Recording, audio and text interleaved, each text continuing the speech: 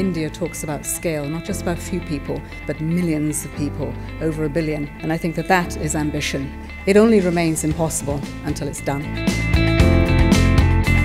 India's new generation of young leaders, entrepreneurs, and certainly agents of change. This is the largest generation of youth in history, and India is home to one of the largest generations of young people in the world.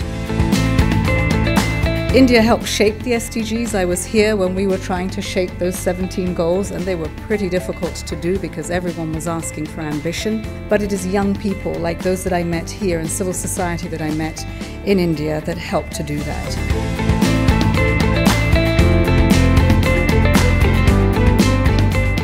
The innovations that we've seen in India today, we really we're impressed.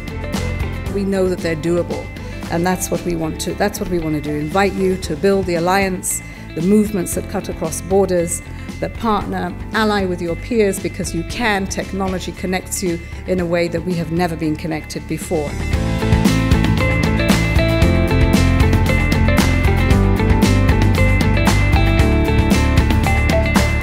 I strongly believe that young people are already taking up that action, but you're not being heard.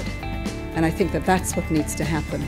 Amplify the voice, and that's what the UN is here to help us do. That we don't just hear you in India, we hear you across the world, every region, every country, every village, that you are part of that movement that makes the change that we need, not tomorrow, but today.